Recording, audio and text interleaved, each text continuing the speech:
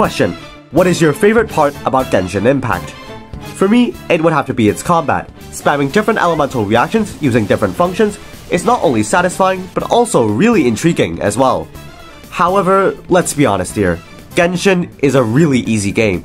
You can pretty much beat every single content in the game without much of a challenge. So what if we removed 2/3 of the game's functions and only use the elemental skill? Can we still beat Genshin Impact that way? The rules are simple. I can only use the elemental skill when interacting with any enemies or objects. No glitches, no co-op, and all characters and weapons are allowed. This idea has been living in my mind rent-free for the past 4 months since September of this year. So without further ado, I present to you the Genshin Impact Elemental Skill Only Challenge.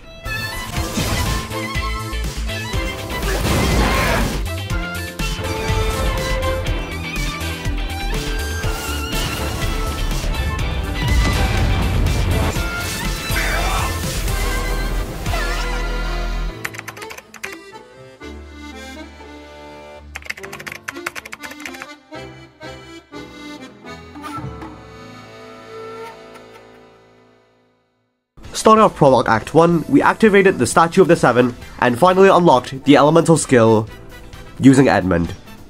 So why did I name her Edmund, you may ask? It's because I thought it was funny. Oh, I have a name. You know what? We're gonna call her Edmund. Cause that's funny, right? Yo, that's funny. Edmund. True. That's a funny name. Okay. Right after this, though, we immediately encounter a problem. So yeah, we are forced to use our burst to kill off these pyro slimes in the tutorial. Thanks, mihoyo. The best solution that I've came up with is to waste our burst and then use our skill to kill these enemies. This technically doesn't count as breaking the rules, as we didn't use our burst to interact with any enemies. So we'll add a separate counter to keep track of situations like this. After this though, we did actually have to break the rules by charge attacking with Amber. Yeah, there are no loopholes out of this. Thanks, mihoyo. So, it is not possible to beat Genshin Impact only using our elemental skill. But Edmund will continue on with the story since I don't want this video to be shorter than Venti's cock and balls and my will to live. Well, we're off to a shit start. And let's make our lives even shittier by normal attacking odds of Valen. Thanks, mihoyo. After meeting Balls, we've unlocked the secret recipe to mihoyo's way of exploiting money from little kids. Gambling! Okay, we're gonna pull on Beginner's Wish. Let's just see. Official! Official! Official! Come on! No! Wait, now what the fuck are you... Okay. To explain these pulls in razor terms, Ningguang gives shield, but only to projectiles. Lame. Noelle gives shield, but not 100% uptime. Lame. Next up, Edmund completed Amber and Kaya's domain, which isn't much of a challenge. What? And we also did the Lisa skip flawlessly without any mistakes whatsoever. Isn't there a platform up there? I think this is it. Why you? If my mouse just did... Okay, if that doesn't work, then I don't know what will. How did that not work? Go straight. Don't die on me, Kaya. Go straight. Woo! Easy, chat. First try, chat. Don't even question it. If that wasn't a perfect run, then I don't know what is. And that concludes Act 1.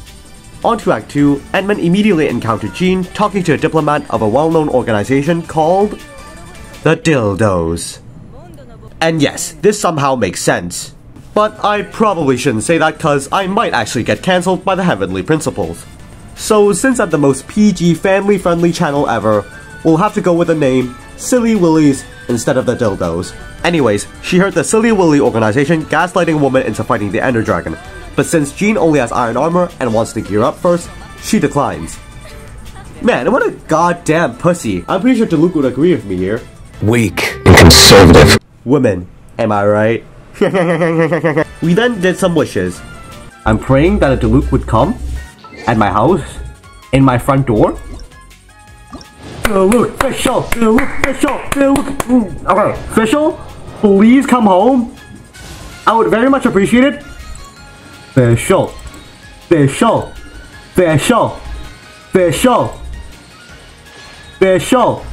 Why are you here? Bennett, despite what I was thinking at that time, is actually a pretty great unit. Bennett can apply Pyro with a short skill cooldown for Kaya to do Melt, which does quite a considerable amount of damage. Which... Poggers! These two melt together like bread and butter. Like your Xingqiu to your Hu Tao. Like your Ranmei to your Jingliu. Like your Kageyama to your Hinata.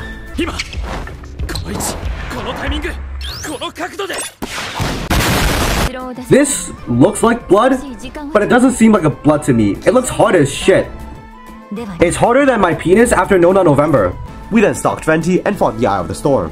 Oh shit! I accidentally— no! And here comes the worst part of Genshin Impact. Stealth missions. Which I completed at first try. Wait. Did you guys hear that? Let's rewind a bit. Which I completed at first try. Wait, I did it! I beat it first try! I peaked! Yes! Yes, thank you all for coming, thank you for celebrating, yes, thank you. I know I'm the most skilled and pure-hearted streamer ever, but thank you. You in the back there, you're the absolute Giga Chad. Go support my OnlyFans! And that's the reason why I'm the most skilled Giga Chad alpha male family-friendly channel ever. Then Edmund collected and purified the crystals, and then Venti proceeded to do the summoning ritual for Dvalin.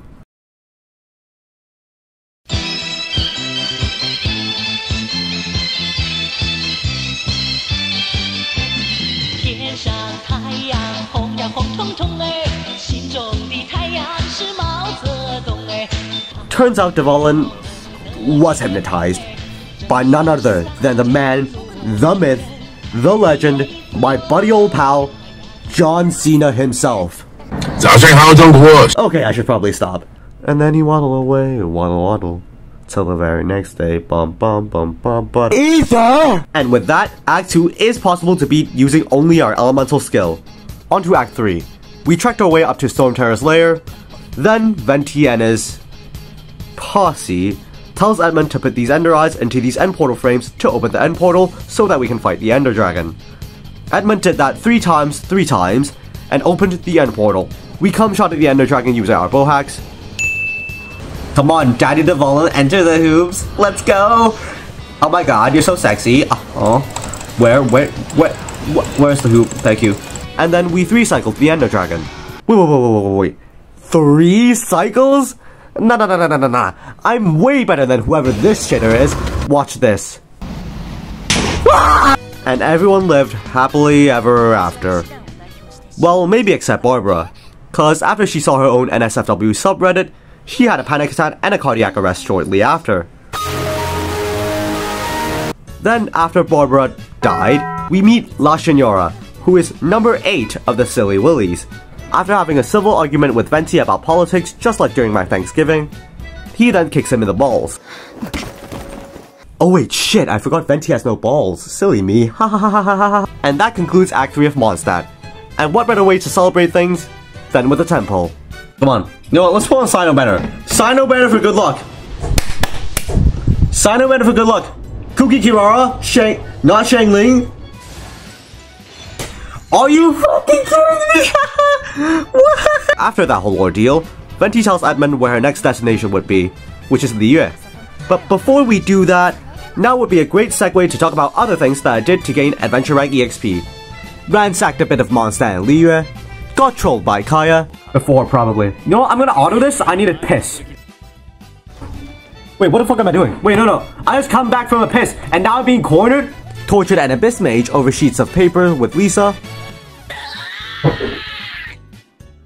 Why couldn't that be me? It should have been me! Not him! Jacked my penis off with Diluc. You won't last more than 3 seconds. If there's a will...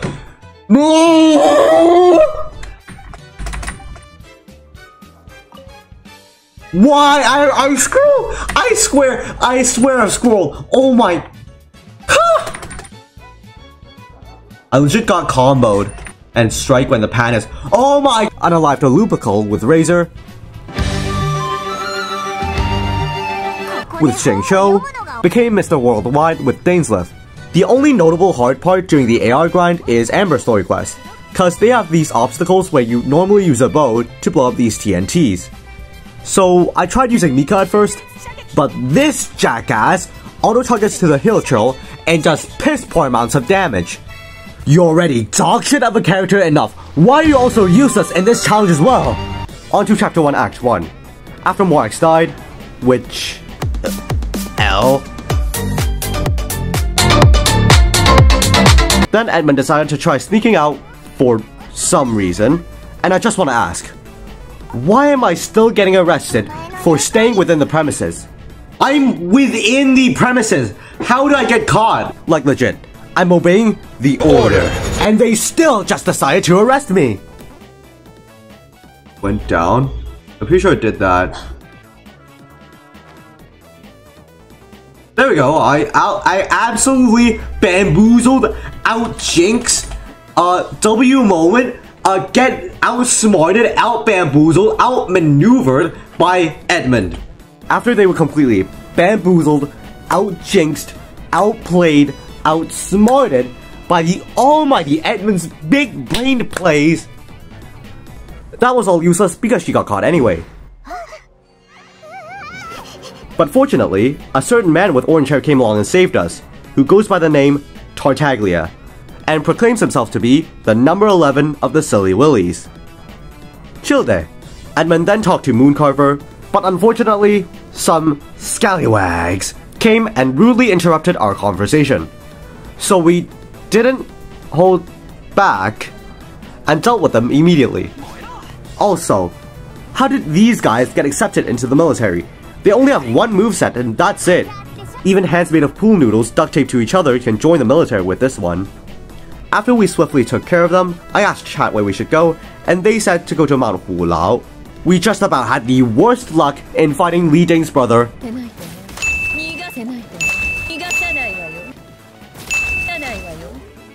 Ah! Ah! Oh my god. Okay, it's not there. How come it's not there? For the lost soul. You're outside of the quest area, what do you mean? mihoyo, this dipshit is outside of the quest area. Why in the ever-living fuck is he here? Then we meet Mountain Shaper. Huh, I think I actually met you back in Thailand when I was still a free man. Next was Ao Tang, which we did the skip cause I'm a lazy cunt. Lastly was Xiao. We did our favorite hobby by dropkicking a child out of Wangshu Inn and cooked almond tofu for a number 2 short king. Cause number 1 is obviously Sino, and no, I'm not biased. And with that, we beat Act 1 without any problems. And speaking of Sino, let's try to do some wishes on his banner, shall we?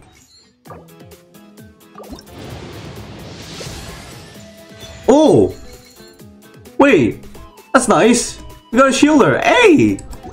With Kirara obtained, our team is now finished. Wow, this team would have been so much better if we can use their bursts. Here are some pros of this team comp. Against Hydro and Crow enemies, it was a breeze. I can easily defeat them because they're weak to my respective elements. Against Pyro enemies though, I would rather just watch paint dry than to fight a Pyro enemy with this team comp ever again. Shangling and Bennett can't deal damage for obvious reasons, and Kirara does shit damage cause I put on full HP. So the only real damage dealer in this case is Balls, who is on a 6-second cooldown. This may sound like a first world problem, to which, maybe, but still, doing this is even more boring than waiting for Ganyu's charged attack. I tried using characters that don't summon anything, well, maybe with the exception of Xiangling, cause I got her at C1, and she's just adorable. Because if we draw a Venn diagram of MistahFeet's summon only challenge with my skill only challenge, yeah, I think you get the point. But hey, that's fine.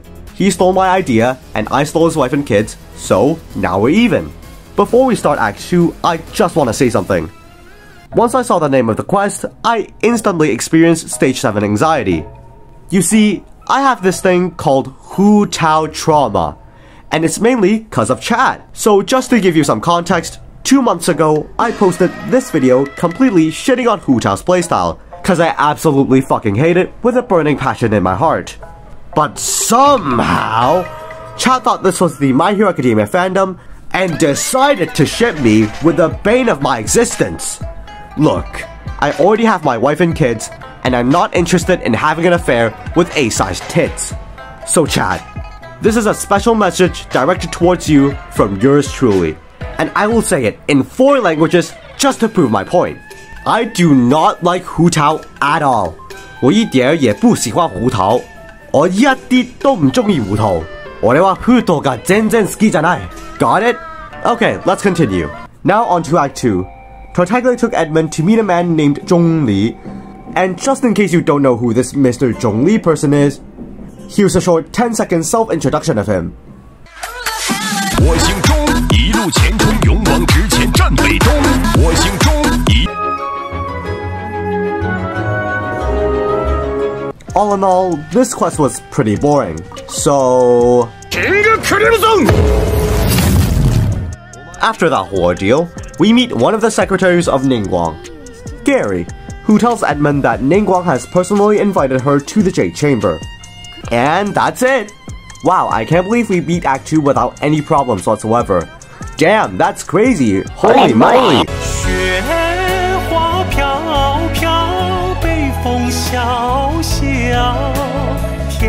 And now we move on to Act 3 of Liyue. We need to climb up a mountain in order to get to the quest point. However, my barbarian mind started to kick in, and thought, me see mountain, me climb mountain. Look, I know that there may have been a staircase would have been much more convenient when upscaling this mountain, but we don't talk about the staircase in these types of situations. So, thank God that we have Kirara, cause her elemental skill allows her to climb up mountains with ease. There's just one teeny tiny little problem though. You see, if her elemental skill just so happens to expire at a certain slippery edge, this will happen.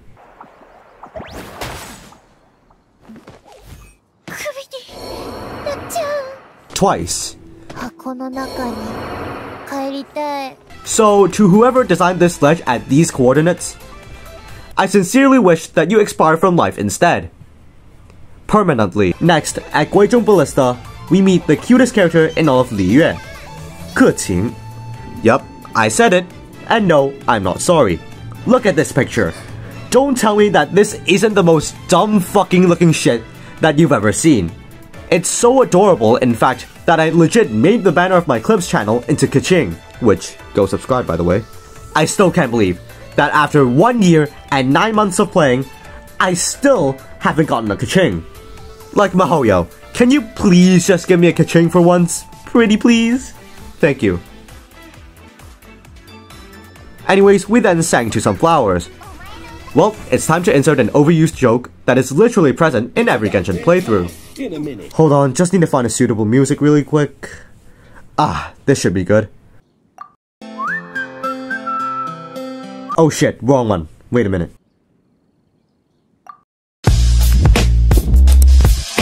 The flowers were definitely turned on by my impeccable singing, cause after this, it summoned some Warper flowers to try and kill me. We meet Gerald again, and I encountered one of my pet peeves during this playthrough. The voice lines and translations don't match up. Gareth is literally saying Shangling, while the subtitles are saying Yanggu. What cocaine have you been smoking recently? Well, it's clearly a lot, cause you fucking forgot to tell us on how to get to the Jade Chamber, you absolute bot! After that short Gregory rant, we then headed to the Golden House and fight Tartaglia, which unsurprisingly isn't much of a challenge at all. It's like beating up a child, which we are doing right now. And then onto the more exciting battle, Osile, which was extremely satisfying to fight. Since it was raining, we can easily create seeds with Kirara's skill and make high-grade explosives with Burgeon through Bennett and Shangling. We continue making ammonium nitrate, bombing the whole Fatui industry in the process, and successfully hoarded them off. Say it with me, Not even close. But that wasn't enough to defeat Osile, so Ningguang made the noble decision of sacrificing the Jade Chamber and us in the process.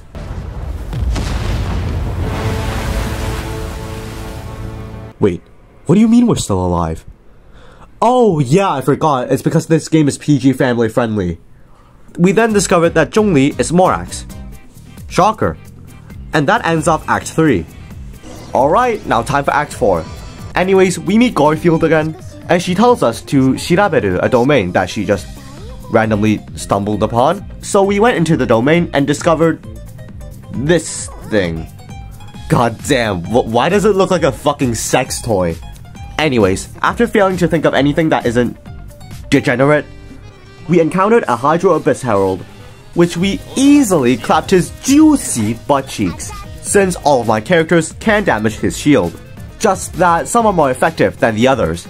Nevertheless, we then meet Dainsleif again, and went to Wolverdom again, and fought another Hydro Abyss Herald again. Which was pretty fucking easy as always. Those villagers are just here for moral support anyways. Lastly, we re-entered the domain once again and fought another Hydro Abyss Herald. We beat his ass just like how I beat my meat when I see Ronmei, cause god damn she's so gorgeous. Homegirl, you be fine looking. And lastly, we realized that Ether had been with the Abyss Order all along. It's like we never realized. Wow! But Stepbro refused to go back home, just like an edgy teenager during his emo phase, and leaves. And that concludes Act 4. Now on to Inazuma Act 1. Hold it! Alright, so Skill Only Inazuma and Sumeru will be in the next video. Look, I don't want my upload schedule to be as fucked as it already is. Plus, I don't want this video to be, oh, we start Act 2, and oh my gosh, we're in Fontaine already? How did that happen? Oh my god, I didn't know. But if you really want to watch the next part of Skill Only as soon as possible, well, boy do I have a solution for you. You can show your support by liking this video and subscribing to my channel. YouTube will tell me that, hey, you all enjoyed this particular video, and I can try and post more content like this. And while you're waiting for the next part of Skill Only, why not go check out the E Only series as well, where I only use characters with the letter E in their name. We currently have 18 videos up, so it should be enough until the next Skill Only arrives, and I'm sure you will enjoy it. Alright, time for the statistics. Out of the 7 Archon quests that we've done, only 2 of them are required to use the elemental skill. We violated the rules around 5 times and technically misclicked around 12 times. I honestly don't know how much we've violated the rules or did some misclicks, cause I need to put this video up in a hurry. So if anyone is actually bothered to watch 12 hours of content in my live stream, I'll pin your comment and I'll credit you in the next video. So, our punishment, which will be decided by you guys in the comment section down below. So do comment on what punishment I should have according to these statistics, and I'll handpick some of the most entertaining ones in my next Skill Only video, which is Inazuma and Sumeru. Overall, this challenge is really fucking easy. I could pretty much beat it with both my eyes closed, and my watery ball sacks filled with testosterone didn't even break a sweat. So yeah, that's all from me. If you guys enjoyed this video, be sure to hit like, subscribe, comment, and turn on notifications to never miss an upload. And while you're at it, go check out the E Only series as well. Till then, we'll see you later.